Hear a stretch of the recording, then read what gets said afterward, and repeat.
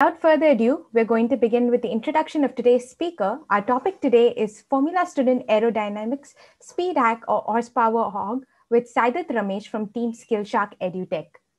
During this webinar, Saiduth will give an insight into some baseline methodologies teams can adopt to decide whether their aero kits are worth the extra cost. He hopes to provide an insight into what aero can potentially do for an FS vehicle and to help newer teams learn about the basics of aero while helping more experienced teams reconsider the use of these devices in their cars. So today's session may be maybe an hour long, followed by Q&A. For those who don't know much about Saiduth is a BTech graduate from SRM University in Chennai. And during his studies, he was a part of the camber racing team as an aero engineer and also as a competition driver. After he graduated, Saiduth pursued an MSc in motorsports engineering offered by the Oxford Brookes University in the UK. And he completed his final year thesis with a focus on advanced vehicle dynamics and lap time simulation and also race engineering. So today, Saiduth currently works as a motorsport content developer with SkillShark EduTech, and he also assists in race engineering for international esports events. So without further ado, please let me welcome Saiduth to the main forum. Saiduth, you may go ahead. Thank you so much, Kathy, for that introduction. Very, very excited to be here today. As you can all see, the topic today is going to be about aerodynamics. Just to add on a little bit about me. So I've had the privilege of being part of Formula Student events for between 3 different teams over the past 5 years. So it's given me a lot of insight to the different sort of mistakes and pitfalls that are laid out when it comes to Formula Student aerodynamics. So hopefully this gives you a bit of insight to what actually you need to look out for. Now I know I spent a lot of my time being an aerodynamicist in the team, but in addition to that, I also did I worked in business plan, and my thesis was focused more on race engineering. So I'm just telling you straight off the bat, take what I say with a pinch of salt, because I have the same amount of experience that most of you do in terms of a lot of aerodynamics in Formula Student cars. I don't claim to be an expert, but I really hope that what I explained today, these are all things from my understanding, my learnings, and I hope this is helpful for teams who are potentially getting involved in aerodynamics and starting to put aero kits on the car. So without further ado, let's get started. So we're going to cover quite a few topics today. It's going to have some basics, of course, things like basic fluid dynamics, a little bit of vehicle dynamics, and the basics of how different aero elements work. So that for the benefit of newer teams, if you haven't started doing research on these topics, or you're not very comfortable with these topics, this could give you a little bit of a head start, but I would still strongly recommend you do a lot of reading work after this presentation. First we'll start off with fluid dynamics, go through some of the basics, the bare minimum that you need to know to understand how fluid flows around different objects. After that, we'll cover a little bit about aero and VD. Not really a little bit, there's quite a lot to talk about here. So this kind of is a very crucial part of this presentation, because it will tell you how you can actually use those forces to understand what's happening to your car. After that, I'll cover different aero devices that are commonly seen in cars, and I'll give you a small example of a particular racing series that will help you visualize what air is actually doing to a car. After this, we'll go through conceptualization and design, trying to understand how you can start your aero concept. And I'll give you some tips on how you can go about the process to start off with. And after that, we'll go a little bit over simulation, not too much, just the basics of what you can look out for in CFD. And we'll end it with some validation techniques that you can use and how you can actually optimize your performance and prepare yourselves better for the next few competitions or any competition you're going to attend in your current FS season. So with that, let's go to the first topic. So let's start off with the basics. What is aerodynamics? The dynamics of airflow, as the name itself suggests. So it's basically understanding how your air moves around an object. It's a dynamic flow of air. Surprisingly enough, a lot of simulation for aerodynamics is done in static or quasi-static state. But the principle is to understand how things are moving. And to understand what aerodynamics is, you need to understand fluid dynamics, because after all, fluid dynamics is a superset for aerodynamics. fluids range from anything between gases and liquids. Although in aerodynamics, you're only looking at gases, it's important to understand the basics of fluid dynamics. So let's consider a plate in free flow, right? Let's say it's moving, rather, let's not consider in free flow. Let's just say the air is static. You have a plate and it's moving with a velocity v.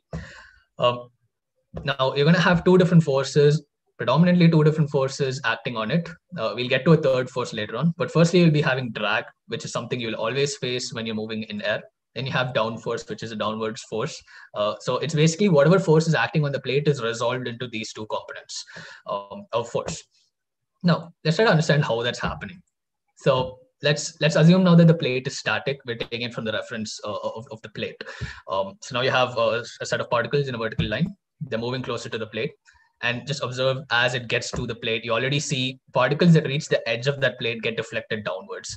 Now, generally in a smooth surface, fluids tend to stick to those surfaces. Okay, that's just a property of the fluids. Has a little bit to do with surface tension. Something you need to look into to fully understand that is Reynolds number and turbulence. But for now, let's just see this particle gets deflected downwards, and then sequentially as the flow goes onto the plate, the individual particles start bouncing off. Now, these aren't the only particles. There are particles like right next to each, next to this line. They're all atomic. But, right now, just for visualization, all of them sequentially collide and push the particles above them upwards, right? And what happens is they all get deflected. And of course, particles down here also get pushed down by this particle, which is present over here. Anyhow, what happens because of all of this is you have an effective deflection, and because of simple laws of mechanics, you're going to be getting a force, and that's what this force is. And then it gets resolved into these two components of force. Now, if that force is perpendicular to the plate and the plate is at 45 degrees, you're going to have equal, you're going to have an equal split of drag and downforce. That's basically Newton's laws. Now, another way to visualize this, and trust me, this is a more holistic way of looking at it. I'll tell you later why it is, but it's to look at it in terms of pressure. Okay, and when you talk about pressure, don't just think of it as some static force that's pressing on your plate. It's not as simple as that, and it's better not to look at it that way. Think of pressure in terms of energies, and that's exactly what Bernoulli's equation does. It takes basically your three, so it's split into heads. So it's potential head, your kinetic head, and then your gravitational head. And that's essentially what that is conservation of energy. So if you take any law of physics and any sort of law that you're looking at in mechanics, it all comes back to conservation of energy, because that is literally what binds everything. So it's better to look at things in Bernoulli's principle. So, if you've learned fluids, I'm pretty sure you've already know these, but if you haven't, then these are some topics you have to look into before going any further in starting your design. Anyhow, let's look at those two forces we were talking about. Downforce, now that's the benefit. Everyone talks about downforce, but what exactly is downforce doing to your car? Let's say you have a car over here, Red Bull, it's going through this corner. And let's say at that specific point, this is the radius with respect to the distance of the CG to the instantaneous center of your corner. So this is the corner that's falling, and this is the radius R. Okay. Now, of course, because of the tire forces, firstly, you're going to have an inertial force outwards, right? And then that's being balanced by the tire forces that go inwards. So you have the reaction force, and then you have that the inertial force outwards. Now, when you equate both these in equilibrium, of course, you basically get this is lateral force is basically mv square R. And understand one thing: you're talking about static friction. You're not looking at dynamic. You're not looking at kinetic friction here. It's static, which means that there's no relative movement laterally between the tires and the road. And this is the first thing you need to understand about aerodynamics. It's dependent on the vertical load. So, you see here, static friction is basically most terms it's proportional to the normal force, which means that static friction has to be constant, which it's not. I'll get to that later.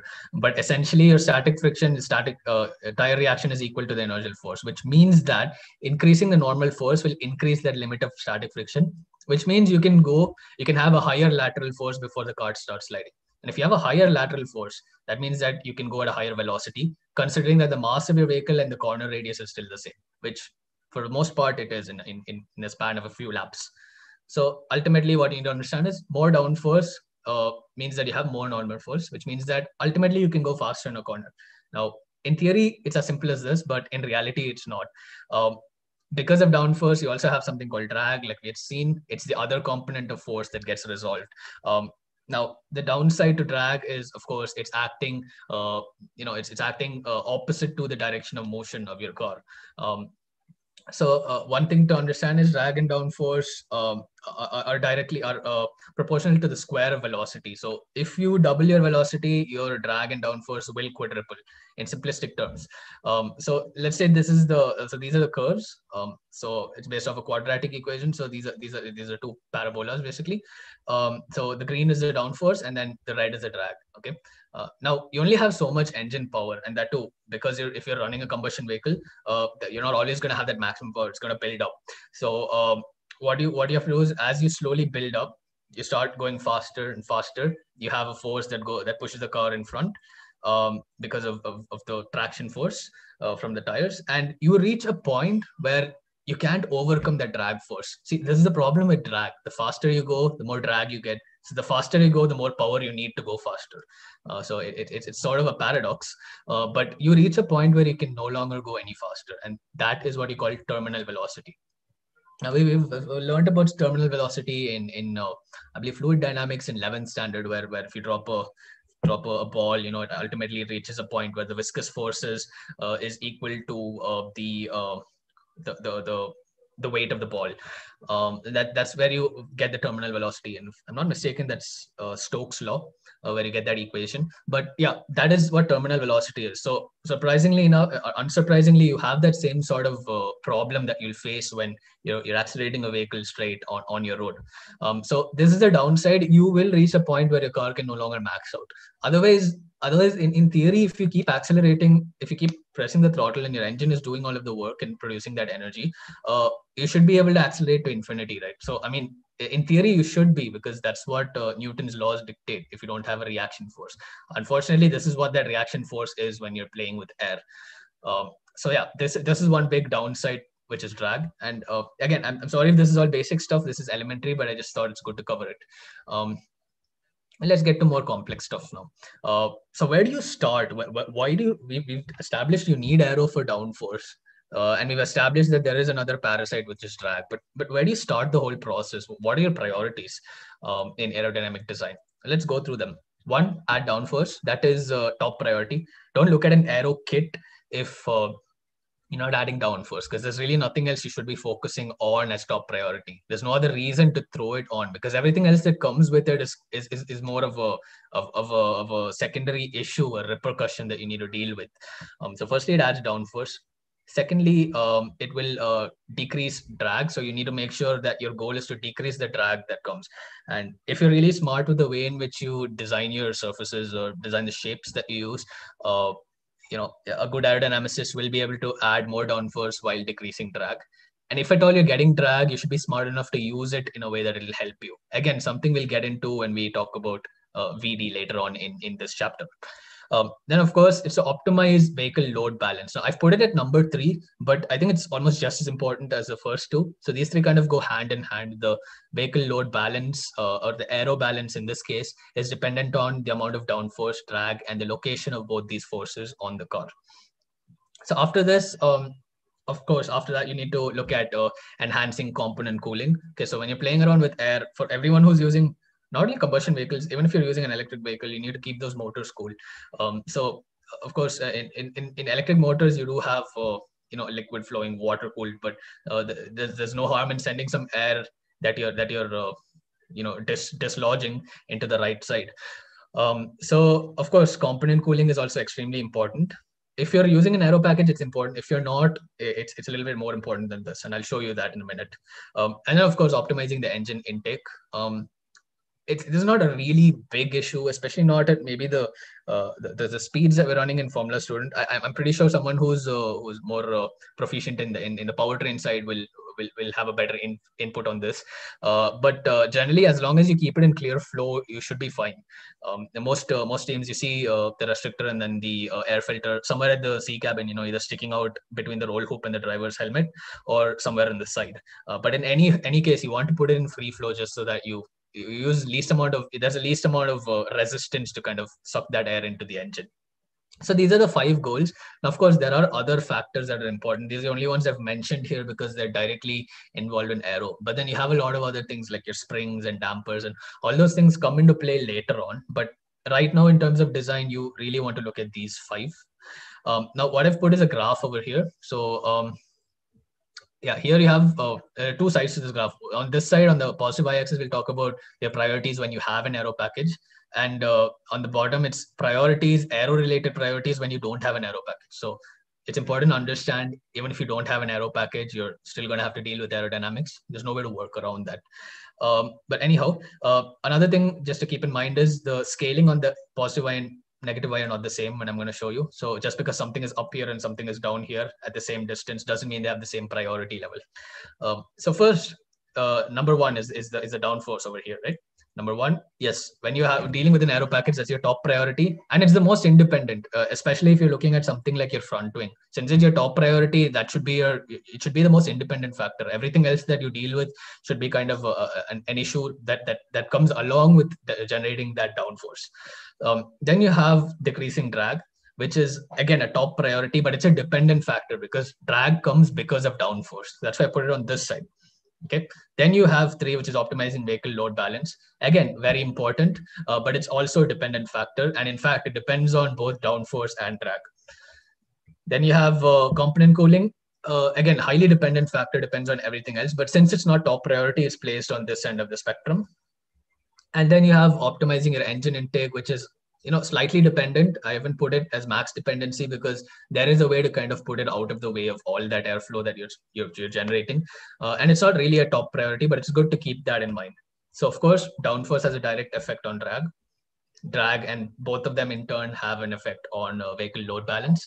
Then you've got downforce affecting component cooling because based on how you design your wings, wings and bodyworks, you're going to affect cooling.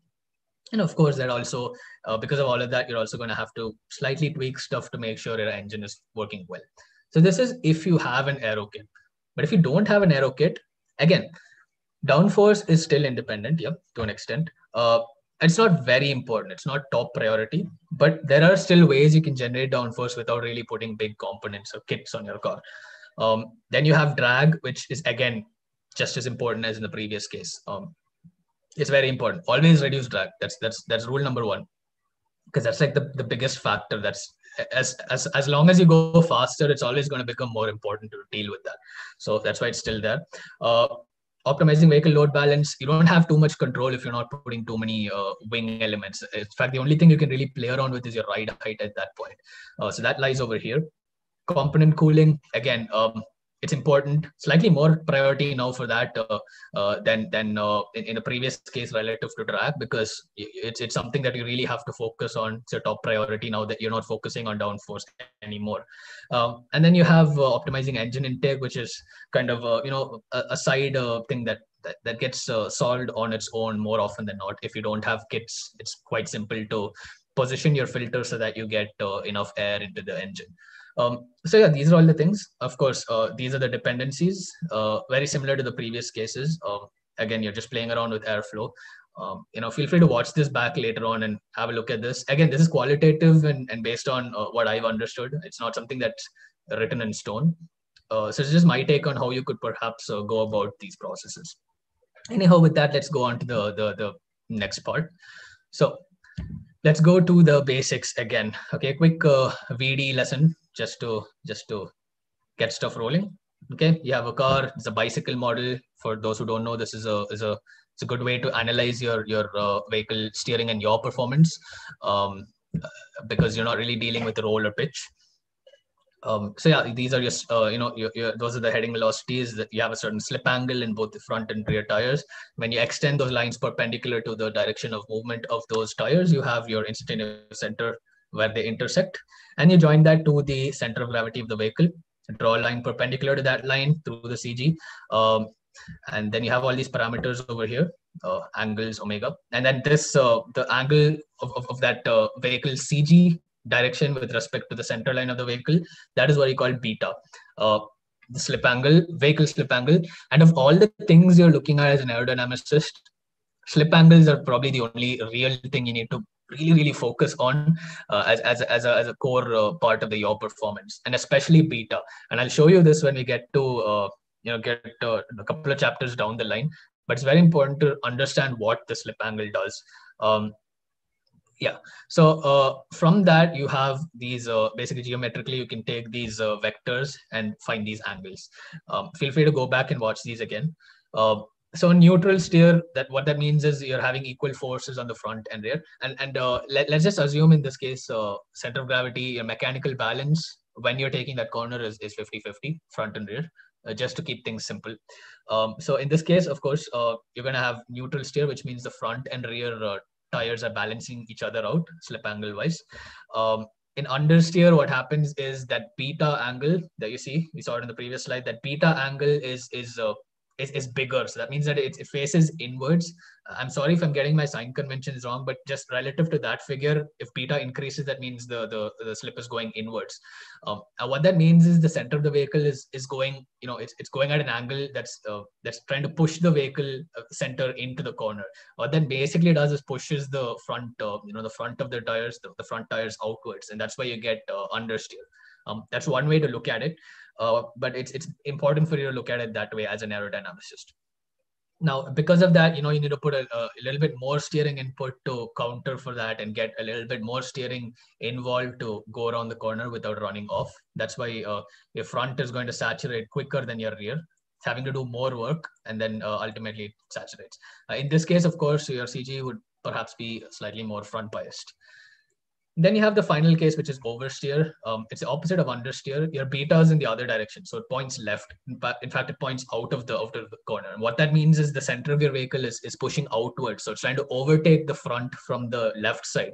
That's basically spinning your vehicle out, because your rear tire is yawing. It's moving more towards the left side and increasing the yaw rate. So you're steering more than you want, and because of that, you'll need to reduce the steering input to get optimal vehicle performance, or get a neutral steering performance. So yeah, this is just basic layout of vehicle dynamics. Keep these in mind because they will be useful in the coming slides. So now, yeah. So let's go back to that the thing we're talking about, which is downforce. Now you see here, these are different load graphs, and as you can see, so this is 900 pounds, this is 1800 pounds. So yeah, these are pretty high loads.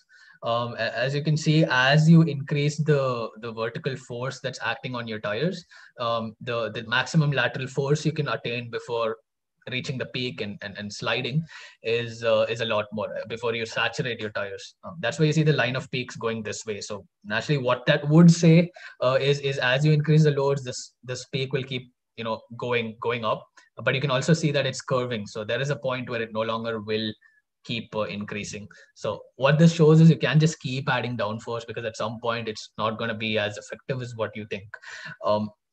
Yeah, to explain that better, we have this diagram over here.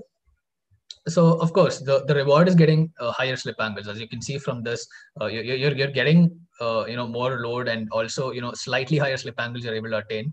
Or rather, another way to look at it is, for the same slip angle, you're getting more lateral force. Generally, more often than not, your slip angle limit is not going to increase too much unless you do something like you soften your tires, or maybe you use thinner tires. But in most cases, you're not going to gain too much in terms of maximum slip angle. What you're actually gaining is in terms of cornering stiffness, because you're getting more load, you're getting more lateral force for a given slip angle. But there is something that happens in tires, and it's because tires are physiochemical. I mean, there is a chemical bond that's also happening, and it's also physical with the road. So the catch, of course, is there's something called tire load sensitivity. Now we see this lateral force coefficient, which is Fy, which is the lateral force over the vertical force.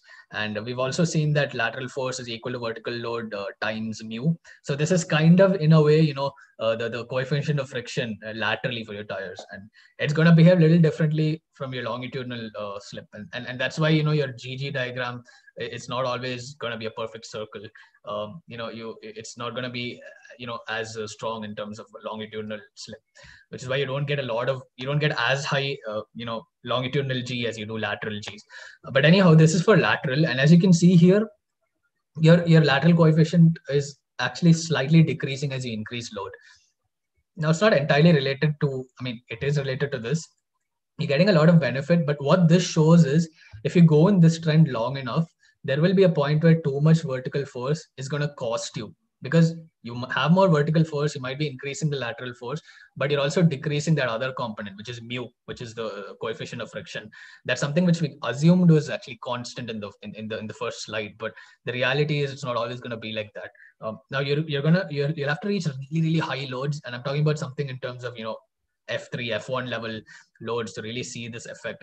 You won't see it as much in FS, but it's important to understand this. And I might be wrong here, but as far as I've experienced, it's not had too much of an effect for the speeds that we have tried. But yeah, this is something to keep in mind. So basically, what does all this tie up to? Well, aero performance benefits depend on mechanical balance. Balancing your car mechanically, inertially, with your center of gravity and your stiffness is just as important as balancing your aero. You can't just throw an aero kit onto the car and then expect it to do wonders and miracles for you. It doesn't work that way. You need to understand at least a significant part of vehicle dynamics, and quite a lot, at least about damper spring, anti-roll bar performance at the very least, and maybe also a little bit of drivetrain, maybe differential performance, because all of these things kind of factor into how your car yaws and behaves through a corner.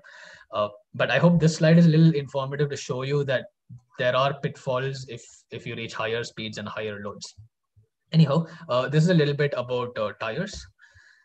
So let's get to the aero balance part. I've put COP, center of pressure. Usually you call it CP, but CP can also be pressure coefficient, which is something else. So that's why I just put COP over here. And then, of course, CG is the center of gravity of the vehicle. This is an old photo of one of our cars from many years ago.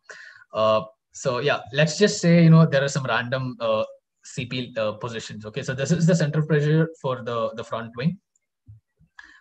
Center pressure location of the rear wing, center pressure of maybe the rest of the body works, including the diffuser. Now, you might be wondering what center of pressure is. Well, it's very similar to center of gravity.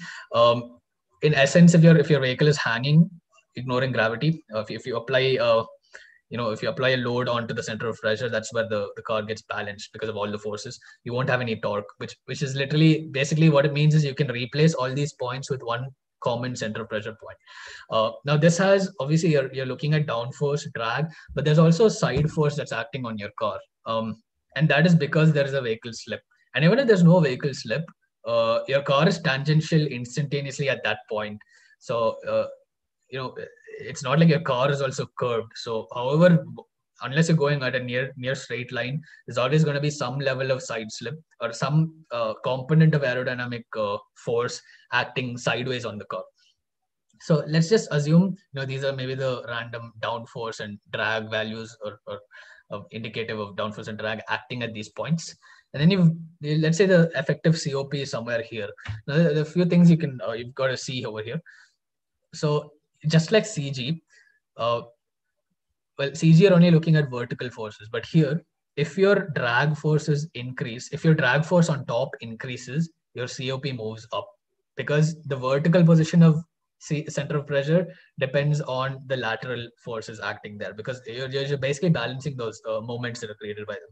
The same way, if you increase the front downforce, CP will, center of pressure will laterally move towards positive X, towards the front of your car. And if you increase it in the rear, the downforce at the rear, it's going to move the other way. So this is kind of what you need to understand. So if you want to lower your CP, reduce the drag on your rear wing, or if you're willing to do it, increase the drag on your front wing. It's not as simple as that, but it's along those lines. And the same way, if you want to adjust your CP position to either the front or rear of the vehicle, adjust the downforce values. But let's try to understand why we're even looking at this. Let's see like two cases. So this is probably down here, you have your car with aero. Let's keep that aside for now. We look at this case over here where your car does not have aero. Okay. Now, does not have arrows in quotes because however much you try, you're always going to have aero on the car because of the car is moving in air or relative to the air. So let's make some assumptions, and these are not necessarily very good assumptions, I'm only telling you, but I'm just doing this for simplicity to explain a certain concept here. Now, let's say the car starts accelerating. let's say you don't have a static 50-50 static load distribution, because when you start moving, there's an inertial force and your CG effectively migrates backwards, like you put more load on the rear tires. And then also you have some center of pressure on the car and some balancing forces from those values, those forces, everything. Let's just assume the car somehow reaches an equilibrium point. You're still going to be constantly giving engine power because you have a lot of resistances, mechanical rolling and drag acting on the vehicle. But let's just assume you reach a point where the car is at equilibrium, but it's moving, it's not at rest, and you have 50-50 load distribution. So in this case, well, mg is equal to f front and f plus f rear. So basically you have 50-50 load distribution. Okay. Now let's assume we have the same case. Somehow you've added wings onto it. You haven't altered the CG and you haven't altered the mass of the vehicle. Let's just assume that. It's not going to happen, but let's just assume. When you do that, you're going to have extra moments created above the center of gravity. I don't even look at above the center of gravity. You can even have it about any of the contact points on the contact patches. But let's just assume it's about the front contact patch. So you have a negative moment because, of course, what's it? Yeah, so of course this goes downwards. So you've got your downforce going downwards, and that creates a moment in this direction. And then, of course, you also have your drag, which also creates a moment in this direction with respect to this position here. Okay, so naturally that causes two negative moments. And what that means is if your center of pressure is above your CG and it's rearwards, it's going to pitch the car rearwards. If it's in front of the CG, then depending on your downforce or drag, it's going to either pitch it rearwards or potentially in some cases forwards. Now this is only considering CG. There's something else you need to consider. I'll get to that in the next slide. However, what I want you to take from this slide is, based on your position of center of pressure, you're going to balance loads either to the front or the rear of the vehicle. This is very important when you get to the lateral dynamics of the car. Now, obviously, that is a flawed example in its essence, because what that means is we're doing a lot of assumptions that are not right to be added there. Firstly, weight transfers rearwards during acceleration and braking. That's something that's not really considered there. It's been considered to be balanced, when in reality it doesn't. And it doesn't because there are a lot of other mechanical forces acting on the car. What this means is, even if equilibrium is attained under constant throttle, there's still a higher mechanical load on the rear tires. Something important to understand: weight transfer cannot be. You can't just make it disappear. Okay. It's always going to be there. So you need to adjust your design to optimize it the way you want your car to work. Either by using springs or dampers. Just by changing your springs and dampers, you're not going to change the weight transfer as such. It's just you're changing the transient. To an extent, you might be able to change weight transfer, but that's only like when you're in the limit or you're hitting a bump or something like that. But it's important to understand that adding your aero kit is always going to have an effect on your center of gravity and also where your car pitches. With respect to load distribution, it depends on center of pressure with respect to gravity, but the vehicle also pitches, and it's not only because of CG. So obviously you have something called a roll center, which is what you see when you look at it from the front view. But from the side view of the car, you have a pitch center, and based on where your CP is acting with respect to the pitch center, you're gonna have a different angle of pitch in terms of that force acting on the car. Now, this depends on how you've mounted your wings. There are two ways, as far as I know, there are two ways you can mount aero kits onto cars. One is sprung, one is unsprung. Okay, if your car is sprung, that means if your aero kit is mounted as a sprung configuration, that means that your aero devices are directly placed on the chassis of the vehicle. So if there are any forces acting, it goes through the chassis and then goes through all the roll mechanics, all of the elastic elements as well. If you mount your wings as an unsprung kit, what that means is you're mounting it onto an unsprung location. A popular place to mount it is on the wheel uprights, which is the center of that unsprung mass for the wheel. So by doing so, you have multiple advantages. They don't move with respect to the ride height of the vehicle, unless of course the wheel itself travels a lot. But more importantly, it's not going to have a lot of impact in elastic load transfer. Now, of course, validation becomes an issue later on if you do that. It's easier to validate your aero kit if you put it as a sprung kit, but there are disadvantages because it moves with the rest of the vehicle. So aero is basically very ride height dependent, which is what the final point is. It's sensitive to speed and pitch in terms of longitudinal dynamics. But why are we looking at longitudinal dynamics? We've been talking about the longitudinal dynamics of the car all this time. When are we going to get to lateral dynamics? Well, the reason I've been talking about longitudinal is because that's what sets the precedent for the remaining lateral dynamics of your car. So let's get to that. Before that, let's just see what aerodynamic balance does. Okay, so let's take those previous cases where you have the CG and then your COP is such that you have 50-50 load distribution. If your center of pressure migrates more rearwards, that means you have more normal force on the rear tires. And if it's in the front, you have more normal force on the front tires.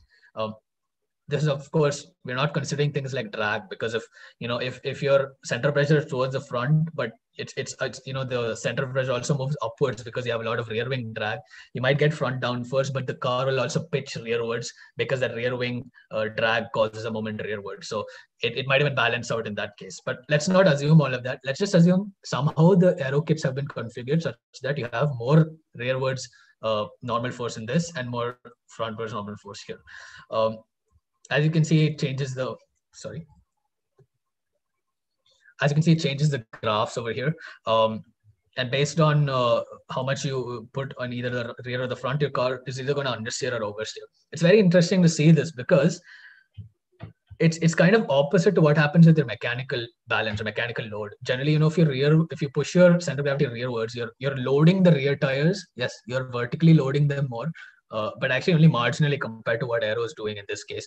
And not only that, by inertially loading the rear tires, they're going to have to give a lot more lateral force to balance the large yaw moment created by the front tires. So that's why if you have your center of gravity rearwards, you're going to tend to oversteer at times.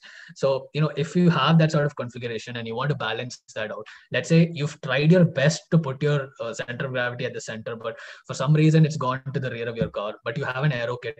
If you add some rear downforce, what that does is it adds some cornering stiffness. It increases the limit of static friction. So in a way, the rear needs more lateral force, but it's able to get that because you have more rearwards normal force. So there are different ways you can play around with aero and mechanical balance. But hopefully what you can understand from this slide is more rearwards normal force tends to give you understeer, neutral steer for 50-50, and oversteer of front is more biased, considering everything else is not a factor. Now, we see this a lot of times in a lot of discussions. It's not a very healthy way of going about it because there's no real way to just change stuff. Like I remember reading a recent discussion on one of the FSA groups about changing the roll center and will it actually changing the front roll center, how is it going to change the rest of the car? I mean, it's really not as simple as that. There's so many other factors that change, like the camber of your tires, the inclinations. But in essence, just for understanding, it's always easy to simplify things like this, just to see what will happen to your car if this parameter alone changes somehow magically. And this is kind of what aero balance does to your car. But yeah, now let's get to the roll and yaw, because this is where things start to get real. Let's consider two cases over here. So firstly, you have understeer here on the right and oversteer here. I've just placed them side by side. Assume they have the same cornering radius. Okay. So in understeer, as we had seen, the vehicle velocity is inwards compared to the vehicle head, the direction of the vehicle. So yeah, and in the other case, in oversteer, your slip is outwards. So that means that your vehicle velocity is trying to overtake the front tire. So it's going outwards with respect to the direction of the chassis. Now there are two different slip cases, and what you can see here is if I've shown here that the center of pressure has actually moved towards the side where the vehicle velocity is going. And that's actually interesting. So if you turn your head a little bit this way for the oversteer case, you can see that the vehicle is actually angled with respect to the velocity of the car. And because of that, center of pressure is on that side. Because there's a slip, there's going to be a lot of side force on that end. So your car is going to be influenced. And that's why the center of pressure moves to that side.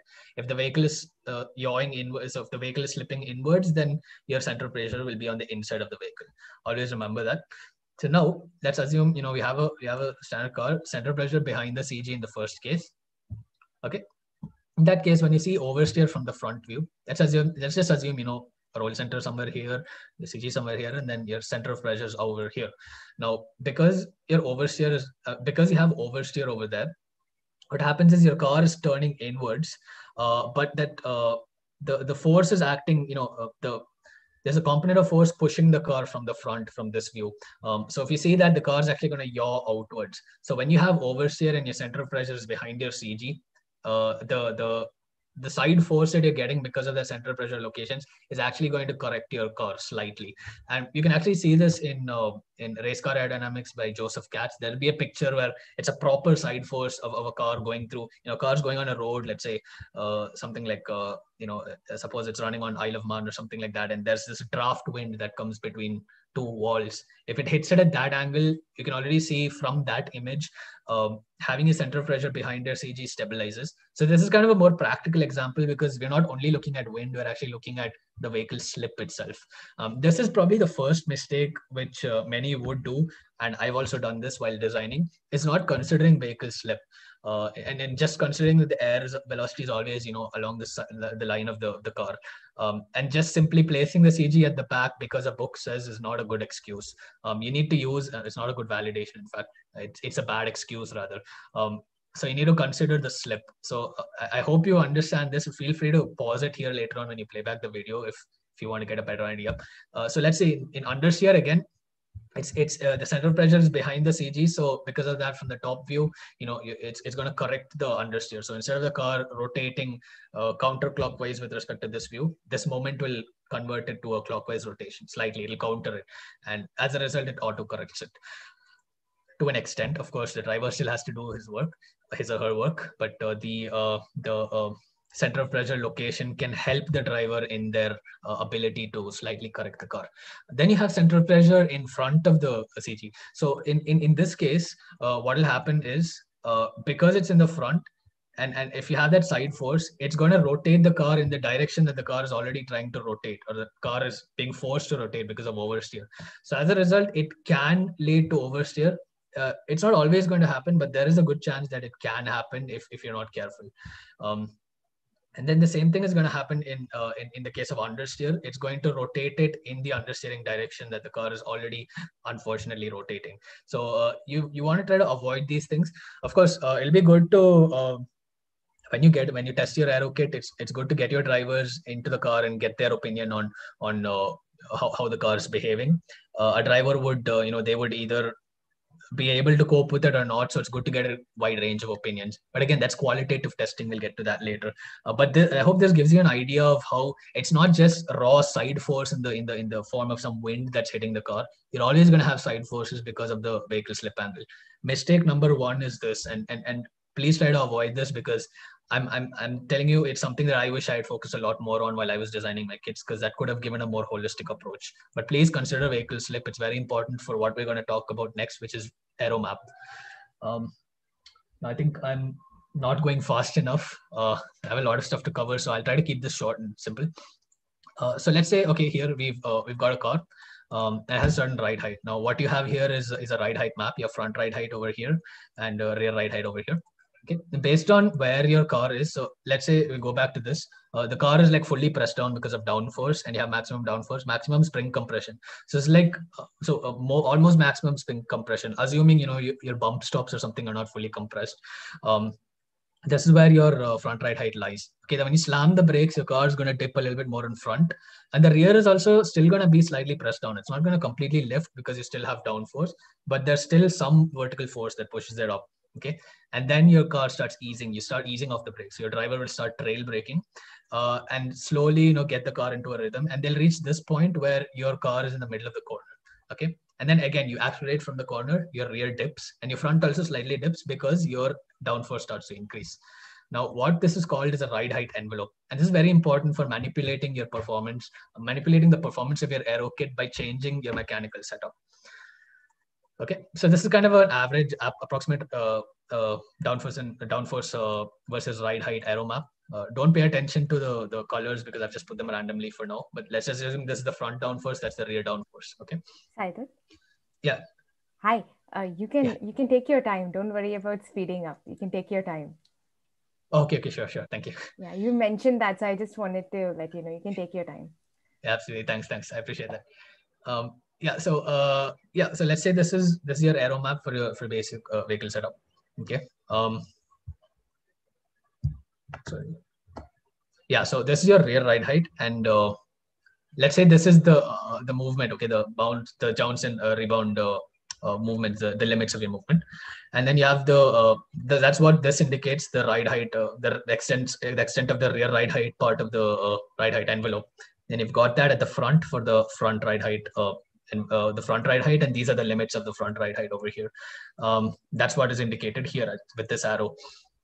So, based on how much your car moves, so if your front and rear moves uniformly, you're going to have your aero map kind of move in some sort of a linear form along this. Now, this is not, there are a lot of other things to consider, kinematics, a lot of suspension play and all of that. I'm not considering any of them now, just for simplicity. Now, if you bring the ride height down, your aero map can move downward. So, I hope you're getting the idea now that if you move your aero map around, you can actually affect, okay, at this point, I don't want as much downforce. So let me maybe push it up. So then you can kind of manipulate your aero map to move, vertically up. So let's go back to the base configuration. So that is if you change the like both of them uniformly. If you only change the front or rear ride height, you can move them either downwards, upwards, or horizontally, parallel to the axes basically. So that's what you can do. If you change, let's say you change the amount of bounce or rebound, for example, by changing the springs or changing the preload or whatever, what you can do is stretch and skew the aero map in these directions. And then I hope by now you're getting the idea. You can do a huge combination of things and skew it all over the place just to get it in the zone that you want. Now, it's not really a good idea to do this, because what you should be doing is designing your base aero kit so it works really well in that format, but it's not always going to happen. And that's why you need to focus on setup quite a lot in Formula Student as well. But having done some race engineering, I know that it's very important to play around with setup. You can't just get the perfect car that everyone can drive on any track.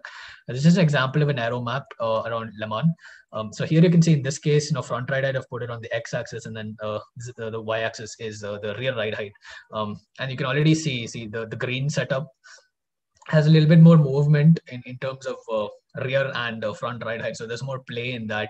Running softer springs, but you're still running the same base ride height, because you can see that it's kind of compressing to the same amount, but it's just we've increased the rebound over here. I think this was something we did for one of my assignments during MSc. So it was interesting to make different setups for qualifying and race for a Le Mans endurance race. So that's kind of what this is. So I hope that gives you an insight to what you can do with aero maps and how important they are. But now let's get to the aero devices. So remember, we were talking about that plate before. This is kind of what the downforce versus angle of attack map is. So angle of attack is what angle your plate makes with respect to the flow of air. And there is a point where it peaks because of turbulence, because the air breaks free. That's why you can use something called an airfoil. So it's a lot more, it's a lot more efficient in terms of the amount of downforce it can give for a given angle of attack. And it also has a higher limit. Generally, airfoils can go all the way up to maybe 11 to 12 degrees before you start feeling some sort of turbulence based on the airfoil you use. But these are things you can definitely play around with and try using something called Java foil. And I've mentioned that in references at the end. So let's say in different angles, this is kind of what the flow is going to be like. And when you reach something like 15 degrees, you're going to start reaching this point where it starts breaking free. And then you reach a stagnation point where your wing doesn't give any more downforce. And then it drops along this graph. So, 15 is kind of where it starts dropping in an average case. Now, the reason for that is this region gets de-energized basically. What that means is there's no controlled flow over here, and despite being turbulent, it still has a negative effect on downforce, which means it starts lifting the airfoil. So in order to prevent that, you want to somehow send some more air over here, re-energize this flow and kind of speed it up, increase the kinetic energy there. And that's why you use something called a multi-element wing. So let's say you make a little slot over here, and instantly, you start getting a lot of velocity going through that little slot, and that re-energizes that zone, and it makes the flow stick. So something very important to understand is airflow likes to stick to each other. Like air likes sticking to itself.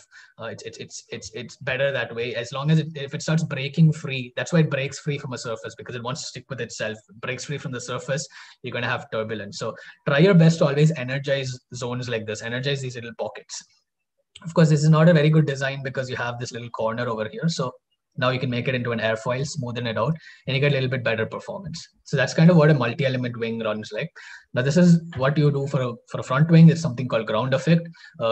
Closer you are to the ground to an extent, the faster your airflow can be between the wing and the ground, and that basically creates a higher suction. Now, that is a little bit about front wings, front wing ground effects. It's very important to understand that front wings are affected by the flow around the rotation of your front wheels as well. So be very careful when you're playing around with that, because your front wheels can throw off the effect of your front wing.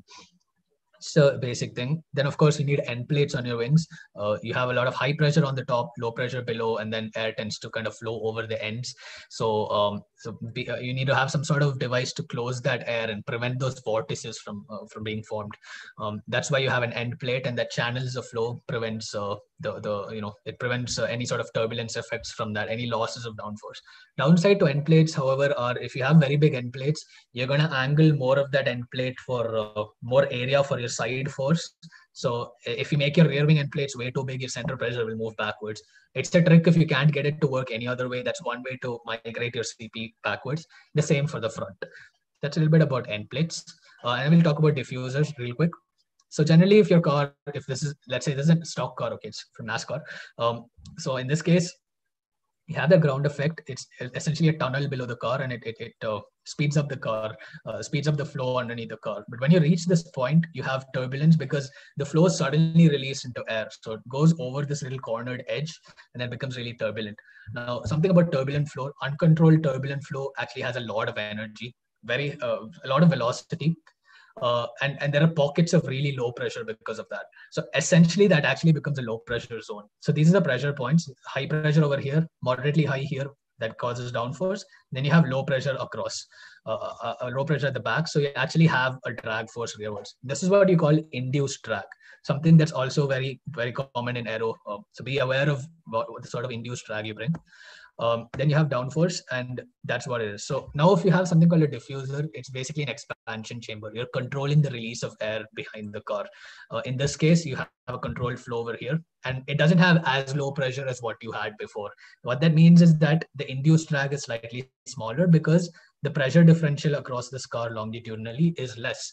So that's why you use a diffuser. It's to control the flow outwards from the car. And if you design it properly, you can actually get a surge of low pressure right at that expansion chamber point.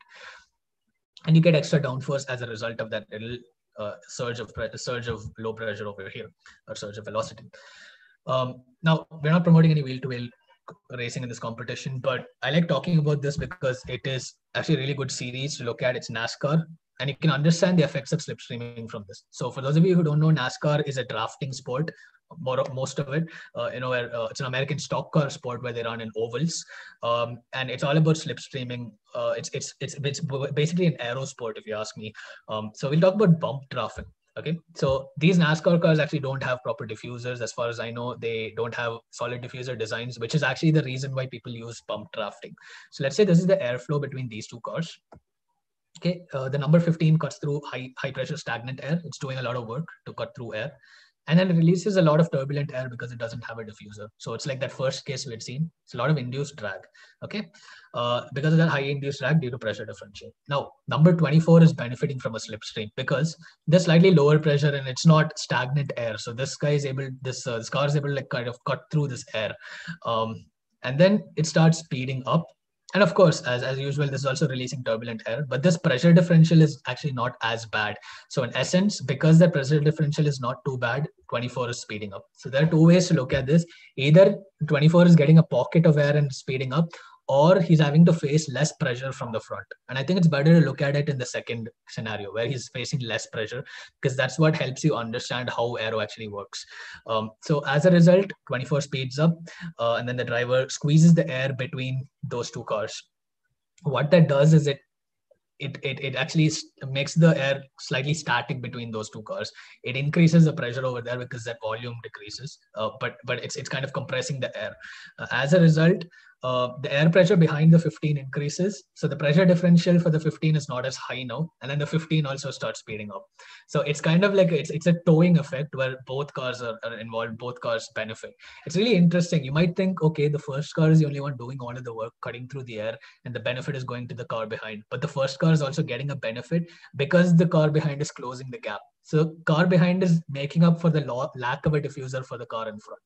So in essence, what you have is two cars, 2 times the horsepower. So there's nothing magical there. No new power or energy is coming, but they're essentially having a lot less induced drag than each one would have had if they were running alone. So that's what bump drafting does. Now, why am I talking about all of this? This is NASCAR and it's racing. It's not FSA. It's not. But just by understanding the way pressure actually works, by looking at it in terms of pressure and not just air hitting the car, really helps you appreciate the performance, and it helps you understand how your devices can work better. Then you have the same thing, but in side drafting. I'm sorry, it should say side drafting over there. If a car comes close to the car in front and they squeeze the air over here, you can accelerate the air between these two cars and send it onto the rear spoiler. And as a result, this adds more drag for the car. So you can use this side drafting technique to slow the car that you're trying to overtake. Not very, I mean, it's ethical, it's racing, but it's just another way to use aero to help yourself and not help your competitor. If you don't want to be a draft partner, if you just want to push that car out of the way, that's kind of a side draft. Now, they're different. These are different. There's a GT3 and a GTE car. So you can see these sort of cars have, front splitters instead of front wings, and kind of acts as a sort of suction diffuser in the front. And then they have very complex diffuser design. So based on how you design your diffuser, you can optimize the sort of ejection of air from behind the car. Then, of course, different types of wings. Then you have, this is a basic example of front wings and using, simple multi-element wings. So this is a Lotus from long back, an F1. So, it's a simple design, but it does the job. You have something called a barge board. It's kind of like a barge board. What it does, it sends velocity outwards, so that it sends all this fast, turbulent air outwards, so that it doesn't affect the rear wing. The front wing does a lot of the work, generates a lot of downforce because it has free flow in front. Rear wing, gets affected by what you're doing in the front. So it's not a very useful component. It's more of a balancing component. So you want to do everything you can to send air away from this channel over here. You want to make sure that this channel of the car is kind of as clean as possible so that air can actually go onto the rear wing. So this is kind of just quick examples of the way these kits are included on these cars. Then you have the Indy car. If you have a road car, if you're going to have the speedway configuration of the Dallara chassis, you want to make sure you can go a lot faster on the straights and then optimize slipstreaming. But look at this car here. It has wings and downforce generating devices everywhere that they could squeeze because they're trying to maximize the performance. So depending on your need, you need to either decrease drag, increase downforce, or if you're really good, try doing both because that'll help you a lot. But it's all about balance at the end of the day. Anyhow, that's pretty much it about devices. Let's get to the important stuff. Let's get to the application. When and how can a team start with their aero development? The answer: immediately and pragmatically. Start your aero development immediately. Whether you need it on your car or not, start understanding whether you need it or not, because you can't decide that until you do it.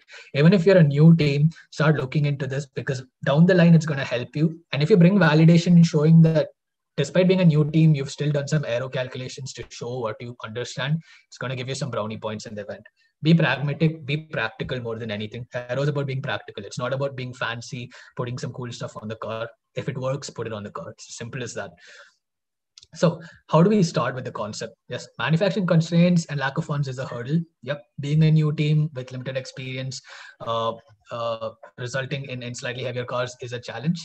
However, given that many teams, there are a lot of teams that have single cylinder engines that are able to, considered underpowered, that are able to put excellent aero kits on their cars. So it's definitely possible. There's no harm in calculating and bringing your things because that can really help in the long run. So where do we start? Yeah, when can you build an aero pack and put it on the car for the event? Well, whenever you've reached the limit of your current vehicle's capabilities. It's as simple as that. Doesn't stop you from calculating, but understand that aero is not a necessity. Aero devices, downforce devices are not a necessity. They're a performance feature on the car. Okay, it's a performance device. It's what it's meant to do. What can you weigh your aero performance? When can you weigh your aero performance and decide if it's worth it? When you're confident in your VD. So unless you're confident with your vehicle dynamics, you won't know when you need aero. Can an aero package add points in static events? Depends on your validation, and validation. That's it. If you can't validate your aero kit, you're not going to get points. It's basically like that. It's like that for any subsystem. So don't put the aero kit on your car unless you can validate it. Feel free to do the calculations, but don't put it on your car if you can't validate. Can an aero package add points in dynamics? Depends on your setup, compromises, and testing. At the end of the day, it's simple. You can have a car which you might not know a lot about, but somehow you can magically do well in dynamics. It can happen, but yeah, that's why it's important to test. So that's out of the way. Let's start with lap time simulation. Okay, consider using optimum lap to start your design because it's a point mass simulation, so it's not going to give you too much data, but it'll at least give you a good compromise of whether you're losing horsepower or not, whether it's a horsepower hog or not.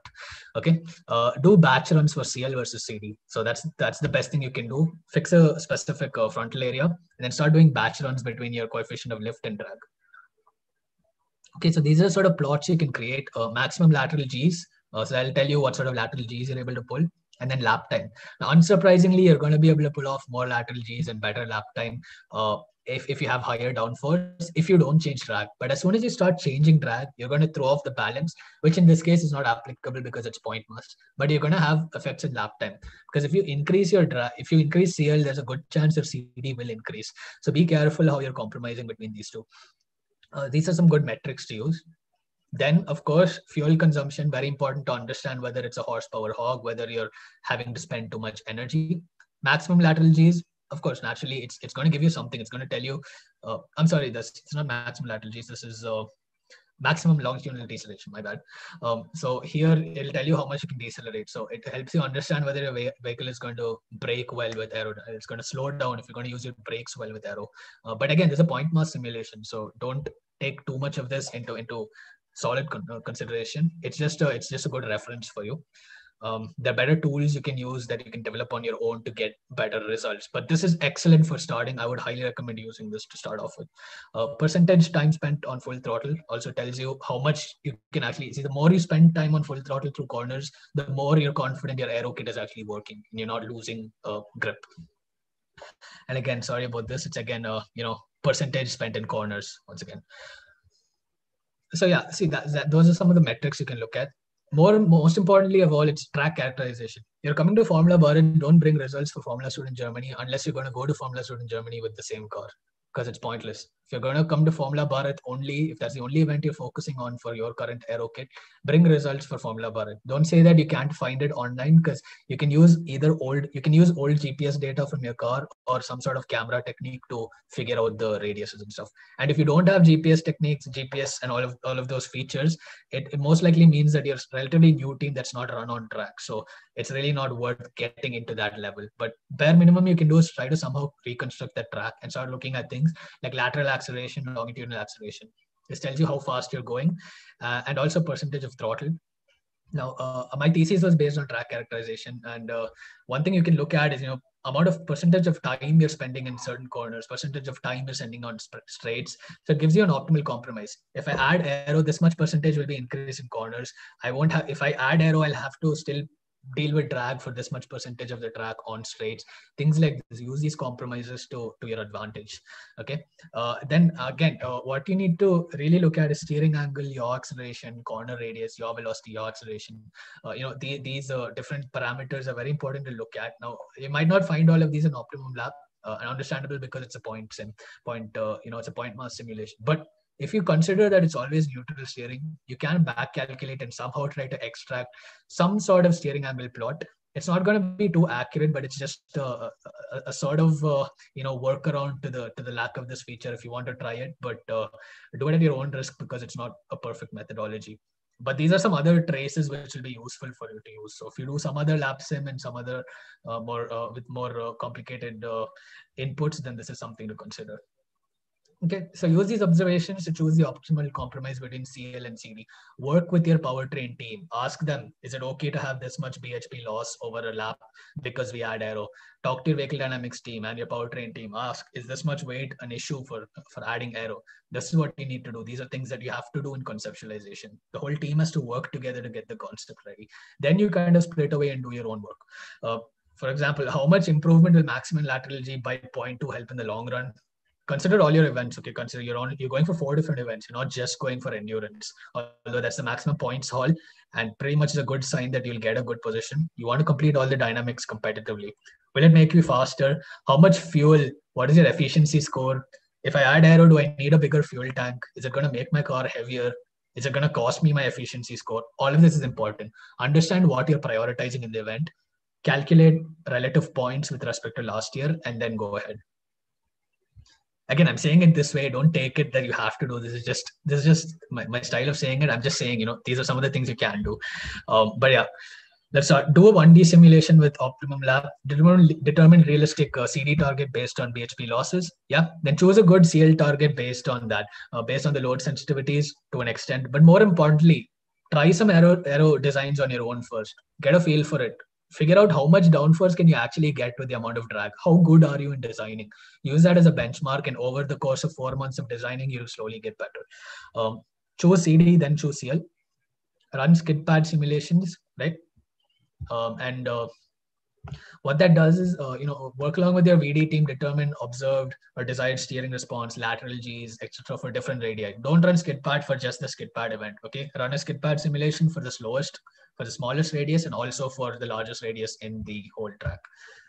Okay, choose ideal aero and mechanical balances for highest downforce configuration for the most important corners of the circuit. Remember, you're using these high downforce devices to help you in the most important corners of our endurance and to an extent even skid pad.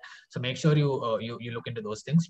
Have a rough idea of roll centers, CG location, roll rates, ride height, spring rates, all of these things that you can tune while setting up your car. Look into them. They're very, very important. Don't play around with aero. Don't add aero unless you're willing to do some tuning to your car, because chances are to make a perfect car statically is very difficult, and you're dealing with compliant objects. So make sure you can actually work with those things. Most likely that most desired event should be an endurance event for all of these setups. Okay, but if you have like adjustable wings and all that, open them up for acceleration if they're allowed in rules. I haven't read the core rules for the recent thing yet, but I think so. You can change static configuration of wings, or even with a DRS. At this point, you know what your roll angle, wheel loads, and all of those things are, including aero by this point. And now you can kind of split away and start designing your components. So do all of these things before you get into actually designing. So if you can do all of these things without even designing an aero kit, this is already a good start. Whether you're planning to put aero or not, it's always good to have these sort of things with you. Okay, now the design flow. Now, you see, it gets complicated. So you have high dependence of front. So see, the front nose kind of doesn't depend on upstream. Same with the front wing to an extent. However, the nose kind of affects the way the front wing works. And then the underbody has low dependence as well. It mainly depends on how you send air from the front wing and the nose to the underside of the car. So these are things that are, relatively less dependent. But as you go further down the car, orange means it's more dependent on upstream. So the way the radiator and all your airflow into the side pod and exhaust as well works for cooling is based off how your air is sent by these two devices in front, and also the side pods if you have air coming out from the sides. And then rear wing depends a lot on everything else. So understand that design the rear wing perfectly, you need to do full car simulations. No, but design accessibility. Let's talk realistically. You want to design it in this way, but you're not always going to be able to do that. Why is that?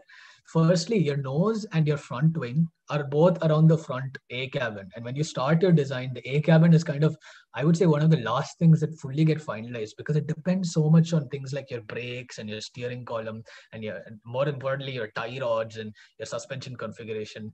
And again, once all of those are decided, your chassis person will start working on that. So you can't do any of that properly until your chassis is set. It's more important to make sure you clear those rules before you start throwing on bodyworks.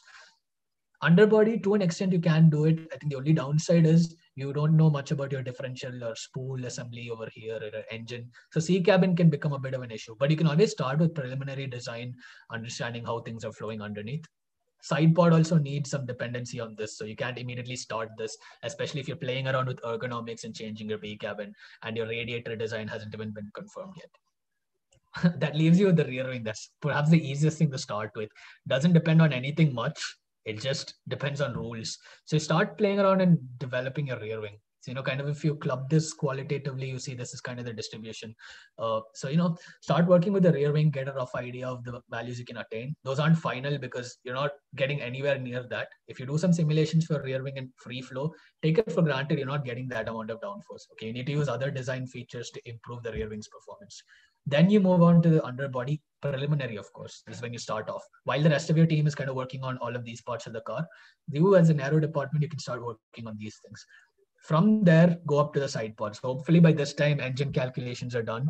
Some sort of flow rate that you need. Start constructing a basic side pod. Again, you can't do anything properly with the side pod until these are finished, but get a rough understanding. Hopefully by this point, a couple of months in or 1 month in, you have a good idea of the front A cabin, and you can start working on the front wing and the nose cone. Start with the front wing first and then start adjusting your nose cone accordingly. And once you do that, go back to this. It's a repeating cycle after that. Keep going through. Once you have all these things set in one cycle, then you can do full car simulation, tune this, full car simulation, tune this, and so on, if you have the computational resources. This is just one way to do it. I'm just showing this because it's not as simple as just starting with the front wing. Think about the rest of your team and what they're doing, because that's very, very important while developing aero. Aero is literally like the last thing that gets even assembled onto the car, in fact. So just be aware of all that. Simulation. I'm not getting too much into this because we've had some really good presentations showing CFD in the past, but get your CAD model ready. Focus on your domain size, very important. Don't put a tiny domain around your vehicle. You're going to get back pressure, you're going to get backwards flow. Your simulation is going to crash. So I'm not really sure how you can do a tiny domain simulation and get perfect results. You won't. Okay, fluid also takes time. If you're doing a transient simulation, it's even worse. But even for a long-term static simulation, it's still going to take time. You need a bigger domain size. Choose the right mesh type, quality, physics models, solvers, the usual. When you get to post-processing, look at turbulence models, turbulence effects, pressure, velocity contours, all of these. Feel free to look through these later. Okay, use sequence contour planes. That shows you, in a quasi-static way how the pressure varies. Vorticity plots, use Q criterion. These are there in popular CFD software to visualize induced drag. You can do more detailed quasi-static simulations. This is what a coefficient of pressure plot is, and it gives you a good holistic view of how your pressure is varying longitudinally along your car. Then you have streamlines, general flow. It just helps you in validation, which we'll get to soon. I'm just about almost done, so we'll just quickly go through this and get to validation. So yeah, how would you actually go about doing these CFD iterations? Well, rear wing, you need to do it with these components because it's dependent on all upwards flow. Front wing is better run with rotating wheels, side pods, and nose cone to understand the front part of the car properly. And then diffuser simulations, if you have a front wing and nose cone, it's really good because that sets the precedent for the flow.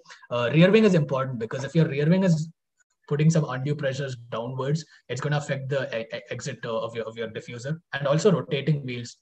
More often than not, your diffuser is releasing somewhere near your wheels, unless I think the rules permit almost like 200 or 250 rearwards, but I need to check that. But yeah, it's always going to be near the wheels, so be aware of that. Wheels are kind of your biggest enemy, the tires rather. It's what you're doing it for. You're doing all this for the tires, but it's also your biggest enemy as an aerodynamicist. Keep this in mind. Yeah, so one thing you need to see, of course, aero maps, underbody pressure contours, bodywork surface streamlines. And there's a reason for this. This is for validation. Now, how do you do the full car simulations? There's some potential combinations. Even if you do 10 different front ride heights by 10 different rear ride heights by 5 vehicle slip angles, it's going to give you 500 combinations. You do about 15-hour simulations for each. It's going to take you 312 days of constant running to get this done. Even if you do 5 by 5 by 5, that gives you 125 combinations, and that gives you 78 days of simulation time. Then you get to FRH, RRH as 10 different combinations, preset combinations, and 5 vehicle slip angles. And these are 50 combinations, which again takes you 31 running simulation days. So this just shows you that it's important to do, at least do something like this because it'll help you in the long run for validation. Computational power is your biggest hurdle. I would say if anyone asks me why you didn't put an aero kit, I would say because I couldn't validate, because my computational power is the hurdle. Because if you don't have the right simulations, you can't validate it against them. So be aware, this is one thing you need to keep in mind. So yeah, yeah. So how do you use the simulation? So make a bicycle model, add your downforce values from slip angle aero map, use it as a lookup table, use something like MATLAB. With your bicycle model, add these, and then understand transient cornering performance in 2D plane, because it'll vary the amount of front load. This is not useful for roll dynamics because bicycle model is just a top view, but use a downforce versus slip angle aero map that you generate, and that will help you better understand this. It'll give you a more wholesome bicycle model. Then you have a full car model. So use downforce values from slip angle versus FRH versus RH, right, aero map as a lookup table. That gives you a full car simulation considering your roll, pitch, and everything in 3D. So this is perhaps the best simulation you can do. Manufacturing, be careful. You need to make accurate core shapes, integrate mounts within the layup, regulate resin usage. Okay, there's a lot of stuff here, so I'm just going to flick through it. Feel free to pause and look. I think these are quite self-explanatory. Develop the skeleton. You can make your wing inserts, then look at your core material. Be careful with your core material, and then integrate the mounts into it. Follow a good layup process. I think it's very important that you regulate your resin usage. If you can use vacuum bagging, perfect. If you use pre-preg along with that, even better. Reduce your resin. That's why your aero kit becomes heavy, because of your core material inserts in resin. It's not the carbon fiber itself that does much. Make sure this requires an artisan skill set. So get your best hands in the team on board for this. Compliance testing. These are the rules. Be aware of those. Mount the devices properly, reference chassis positions, use jigs. I'll tell you the biggest issue with the whole aero package development is mounting it. That's something that we've struggled a lot with. It's something that many will struggle with if you don't use proper jigs. In fact, develop jigs like the ones you use for the chassis, and that will help you in the long run. But be aware, aero is all hand laid up, so it's difficult to get perfectly accurate results. It's not being machined in a 5-axis mill. So just be aware of that. Okay, let's get to the final part. Validation. Flow visualization paint. Okay, this is useful for understanding your streamlines. Get some sort of solvent that has a low boiling point but high viscosity, relatively medium to high viscosity, depends on what you want, and get a good solute, something like chalk, something that's semi-miscible with this. Spray it all over the side of your wings, run your car. Over time, as the air flows through, it evaporates all these solvents, and you get these streamlines. Validate that with those streamlines you get in CFD. It shows a rough estimate of whether your CFD is showing the right streamlines. Use tufts for the same thing. Put these little woolen tufts or string tufts on your car. Mount a GoPro or something in some part of the wing, and then observe the flow. Again, very simple procedures you can use. But it's very subjective. It's not calculative. There are no values. Do multiple skid pads. Do it for different radii, like I told, extract GPS data, obtain maximum lateral Gs. You validated your concept. Extract differential pressure values by using differential pressure sensors, and you can get a CFD map. You get a pressure map, pressure contour map of real life, and you compare it with CFD. See how much error is there in CFD. Extract potentiometer deflection channels. This shows you elastic load transfers. This is where you consider things like pitch center, roll center, and then you obtain your pitch and roll values, elastic load transfer values, and also you can use that to change ride height, spring, and dampers. Optimize your aero map, set up for the best possible event. Coast down testing. Again, do a straight line test, accelerate to a speed, lift the throttle and coast. Extract speed versus time plot, which is what this is. If you differentiate this, you will get your acceleration at each point. Divide that by mass, you get you get the deceleration at each point. Multiply that by the mass of your vehicle, and you'll get how much force is acting. Okay. Then you have mechanical and inertial forces, which either you can neglect or you can take from calculations. Subtract those forces from each point, and you get the real life aerodynamic drag values at each velocity. Compare that with your CFD. It's another way to validate how your forces are. I'm sorry, I'm going fast in this. Feel free to pause this. It's quite self-explanatory. That's why I've typed it out over here. That's a little bit about objective testing. And the last one, of course, run circuit tests, autocross tests, obtain DAQ, obtain a good aero balance, and then optimize your string and damper setups. Run endurance tests, obtain DAC data, and you can calculate fuel consumption and energy losses. Again, you validate that with your lap sim, not necessarily with optimum lap, because that is quite basic. Validate it with whatever MATLAB or Simulink models you make, and that'll give you a good validation over here. So that's a little bit about that. So yeah, observe timing sheets from the past. Okay, start looking at them. run complete simulations of your vehicle, obtain lap times and scores, and get those scores from before. Determine baseline theoretical point score for last year. Okay, that's the first thing you need to do. Test your previous year's vehicle for all 4 events. Do it somewhere in your test track or in a campus, wherever you do it. Compare your real lap times with the previous year's results. Okay, so once you have these two, you can determine the approximate error in your value. So this is based on lap sim. So you get a certain point score. Do real life testing, you get a certain point score with your old vehicle.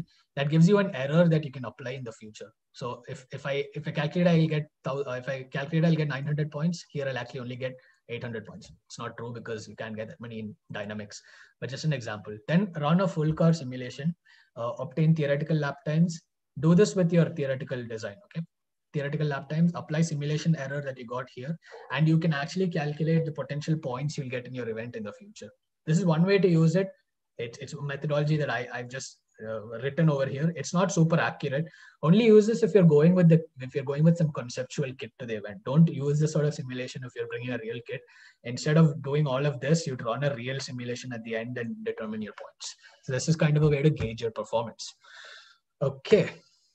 So with that, if you keep doing that, calculate your potential points all, keep optimizing your design parameters. This is one more way to use that optimum. I mean, instead of using only optimum lap sim, you can also use this method if you're a team that's done aero for multiple years. Once you do all of this, you'll hit a certain wall, and then you won't be able to go any further in your simulation, and then you can finalize your design choices. Again, feel free to pause this. It has a lot of information which you can figure out. So at the end, these are all the things we've covered today. Is it a horsepower hog? Definitely. You're not going to get, it's always going to be a horsepower hog unless you somehow design it without horsepower losses. You're always going to get drag unless you're running an electric vehicle on the moon. So, or you're going in some sort of vacuum tube, like a hyperloop. So you're always going to have horsepower losses. Be ready to compromise the right way. Is it a speed hack?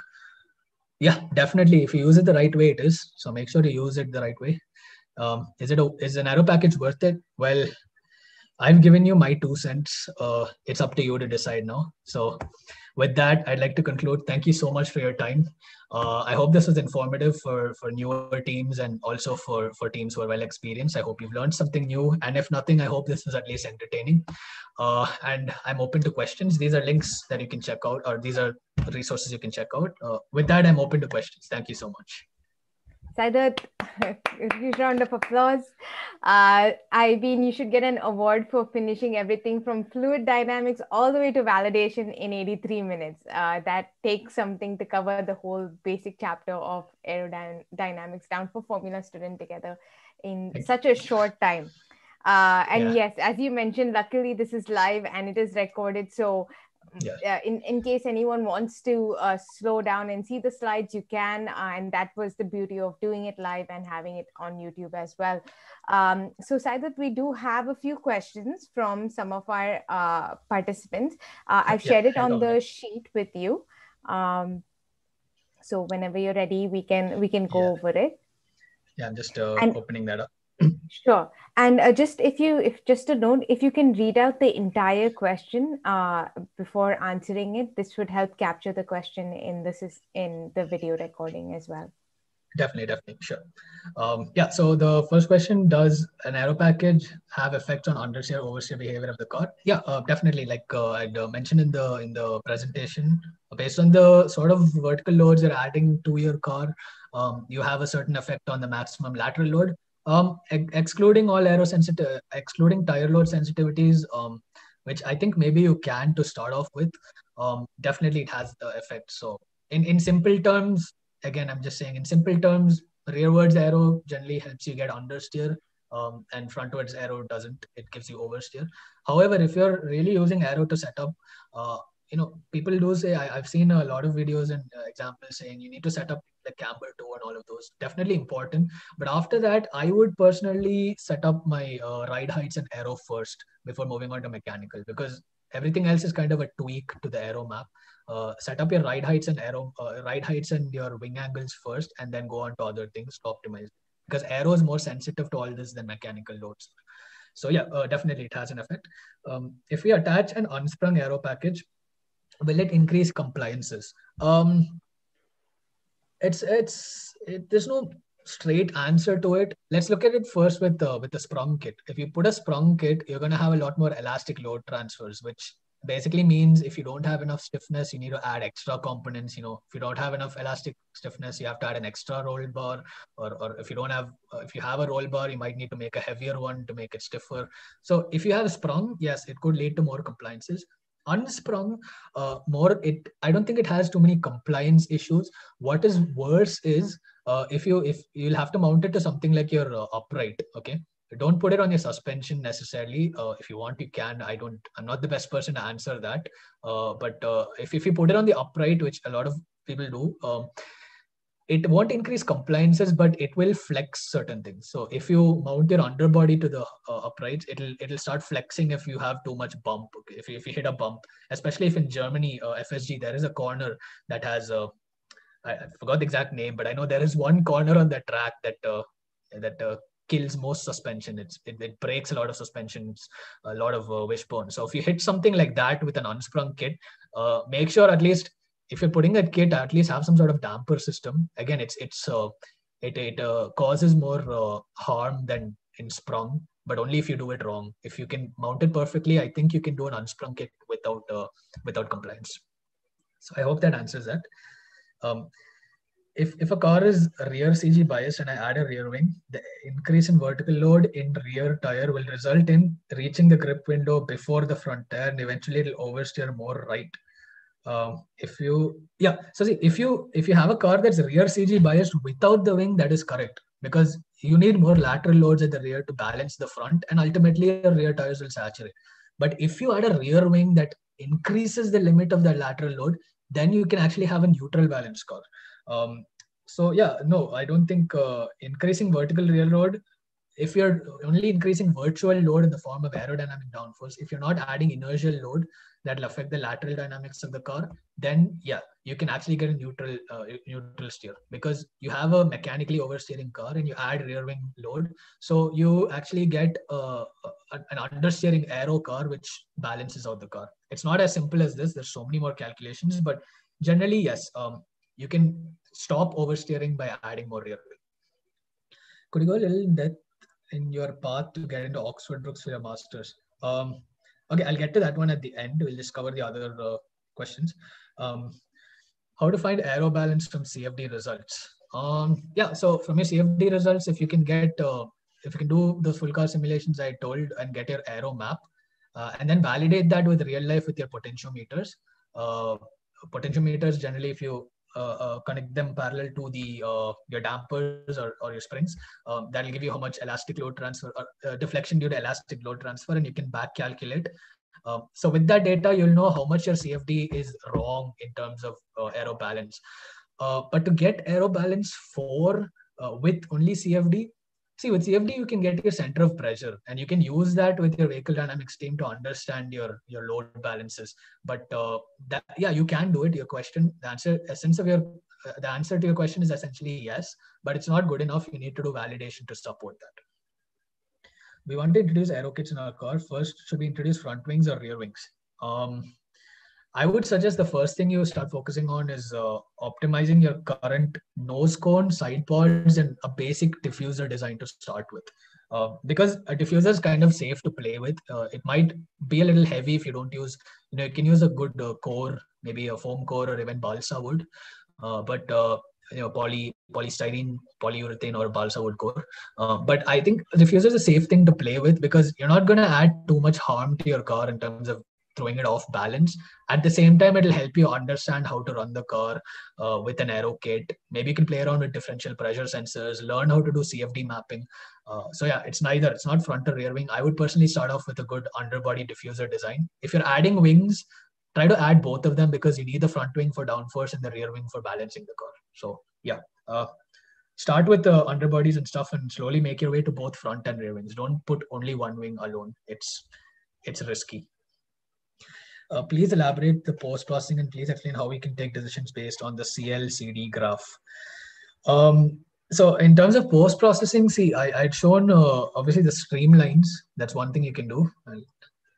I think in terms of CFD post-processing, I believe Rajat had done a good session on CFD a few weeks back. I would suggest you check that out. It's really good. But just in terms of what you can use for validation, um, yeah. So what you do is obviously create the aero map from CFD because you'll have those COP positions and all of that. Underbody pressure contours. Get these and get the bodywork surface streamlines, because number three, you can do that by using flow viz paint that I'd shown. It gives you a good idea of how these streamlines go around. Underbody pressure contours, get that as well, because that will help you in CFD mapping for your for the rest of the car. And then of course the aero map. I hope that helps you in terms of understand validation. These are just kind of fancy things. They're good for you to understand, but don't show these to a judge unless you can explain what they are, because uh, they look all cool. Okay, CFD is very fancy, glamorous, and all that, but there's deeper meaning to it, especially in the vorticity plot. Extremely important for understanding induced drag. These will help you with your flow tufts. I don't think there's any way to really get these in real life unless you use like a smoke or something. Um, this one you can definitely get from CFD, and it helps you with validation. And see, these are the four things that I recommend. I don't want to get too much into detail for CFD because there are other sessions that were really good for that. But feel free to go through those slides. I think those will be the most helpful with the validation techniques that you have. Yeah, and then the next question: does the position of mounting points of aero devices change aero balance? Um, yes and no. I mean, see, if you mount it, let's say if you're using a rear wing, what you would ideally want to do um, will be to place the, so suppose you're vertically mounting it. If you're vertically mounting it with two rods, make sure that is positioned somewhere at the aerodynamic center of the effective wing set, because that will minimize the amount of pitching forces you have. And if you want to stabilize it, of course, use like a swan neck or something, very useful. But in terms of mounting points changing your aero balance, I don't think so, because ultimately the load will go through the connection point onto your chassis, similar to suspension. Only downside is if you mount it at an angle, then you're also going to have an extra moment that's created that will add to your car. So yeah, maybe in a way, yes, it can affect your aero balance. I would suggest keep your mounts as linear as possible, because you don't really need to worry about something like a roll center and all that. It's not like a suspension where you need a double A-arm suspension and you have to worry about those roll centers. The wing itself, I would just recommend mount it as linear as possible. Mount it in the direction of the downforce and drag, uh, and minimize bending forces on the rod. Again, yeah, so it can and can't affect balance. I would say it wouldn't affect it too much if you're within certain limits, but I would recommend mounting it as stable as possible. Again, I think it's a better person to answer this would be someone who's more experienced in chassis loads and things like that. Of course, no doubt, I should, as an aerodynamicist, know it. This is what I know. But if you want more detailed FEA explanations, it would be better to ask someone else who's experienced in that. Long story short, yes, it can slightly affect your aero balance. We are utilizing fans for generating downforce. Yes, it is legal. Okay. How do we create a plausible CFD model to analyze it? Also, how can we validate it? Okay. Um, Same. See, plausible CFD model. If you can integrate them. So for this, I would suggest doing a transient simulation. If you're looking at something you're using a fan as some sort of a blown diffuser effect. If just as an example. Um, I would say, yeah, do a transient simulation, get your meshing right. Very ambitious what you're trying to do, but I think it's really cool if you can get that working. How would you validate it? Um, in the same way that you would validate flow into your radiator, um, there are certain devices that can be used. I don't want to give too many details in that because currently the event is still going on. So we maybe talk about that in like a design review or something. But how can you validate it? I would say use differential pressure sensors wherever you can, because those are probably your best bet right now. Try using pitot tubes along the surface of your car. I know at Brooks at OBR we've done that. I've seen that on the car as well. So yeah, try pitot tubes. Those are good validation techniques. Many teams use that. But yeah, in terms of your CFD, try using transient simulation. I might be wrong here, but I would personally use a transient simulation because these things are accelerating flow from with an external source of energy. So you're dealing with a surge of velocity out of nowhere. So I would do a transient sim. Saiduth, Please share. do you have time for the last two because these Yeah, two? sure, no problem. Yeah. I'm Okay. available. Yeah. Go ahead. Thanks. Uh, Please share the validation reports you would look for if evaluating an aero kit's effectiveness. Um, okay, I can't answer this like up to point because again, we have an event going on right now, and I think tomorrow's the last day for design event. So Yeah. maybe Yeah. after all the finals and everything are done, we can probably go through that in details. But validation reports you would look at. I mean, I've given you a general gist of some of the things you could do in terms of testing and validation. So feel free to look at what I've shown in the slides. But unfortunately, man, I can't tell you any details right now until the event is over. Um, can you elaborate on nose design for aerodynamics? Yeah, I would say just make sure the inlet flow is smooth. You send it properly to the underbody, and I know it's difficult with FSA because you have limits for how long your nose can, how long that can extend, and also I think for how long you can extend, and you also if you're using a standard impact attenuator, that I'm telling you that is probably the most annoying thing or the most difficult thing to work around because it's just this big like triangular thing that's sticking out and you have to shape your nose around that. But as a fundamental thumb rule, I would say angle the bottom of your nose downwards. Don't try to put a flat nose and then the flat underneath like a flat like a corner. Try to angle it into like an inlet diffuser kind of to just ease the flow underneath the car. Also, if you're only putting a nose cone, you can actually try putting slide winglets and stuff on the nose.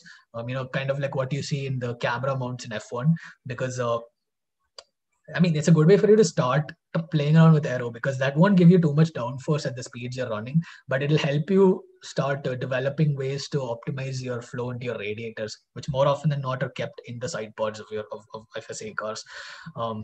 So yeah, I think firstly, get a good inlet design for the underneath of the underside of the nose. I think the top of the nose, if you're not focusing too much on performance, just make it look good. I know it's not the right way to do it, but make a good looking nose cone for the car, clean, and that helps you get a better surface finish. Don't make it too complicated. Make a simple nose cone so that you can focus on surface finish because that reduces the skin drag.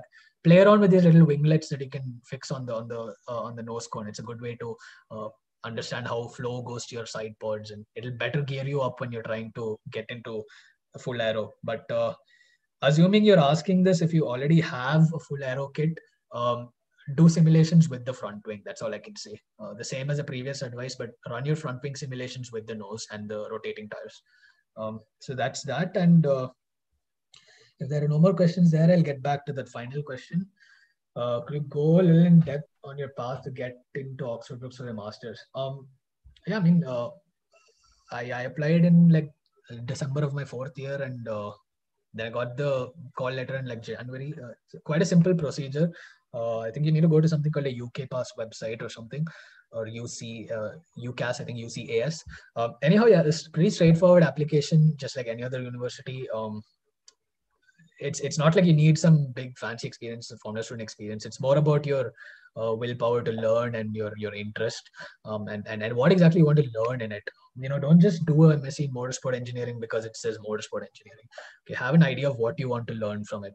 Personally, for me, I worked a lot on aero. I worked on aero. I was a driver for the team. Then I did some business plan. I was a team lead at the end. And it was a wholesome experience. But what I was really passionate about at the end was doing race engineering and that's kind of what I want to do, and that's kind of what I am doing right now. I'm a race engineer in esports, so uh, yeah. So I thought, what better degree than to do something related to that. And I wasn't that great in vehicle dynamics, I'm not gonna lie. So doing that course actually helped me a lot in learning that, understanding it. And I don't think that that's the only way you can do it. There are so many other good universities, but personally, my experience with Brooks was great. I learned a lot over there. My thesis was based on lap sim race engineering. My project guide, Mr. Sergio Rinland, was very great. He's ex Formula One, so really helped me in understanding things. Got to interact with a lot of great people who worked in the industry for so many years. So if that's something that will help you a lot, if you're interested in that, go ahead. Don't do that degree thinking you'll get into F1. It's not that straightforward. Okay. Don't think if you do motorsport you're going to get into F1. But in depth. The path to get into Oxford books, just apply. More often than not, if you have the right skill set background, you can get in. But it's a great experience. I would never have taken any second decision. I think that was an awesome experience, and I loved it. And it was great. It was a good payout for that payoff. But yeah, that's the end of that. My Brooks experience. Feel free to message me on LinkedIn if you have any other doubts. And I know I've got a lot of connection requests. That's where I was going to go to next. Amog, who asked you the question about the validation reports, asked if you could share a way to contact you after the competition. And I guess you answered that already via maybe LinkedIn, or perhaps they could write to us and we can forward the email to you as well. And then you can connect with them directly, whichever way works, right? Sure, anything works. Yeah. Great.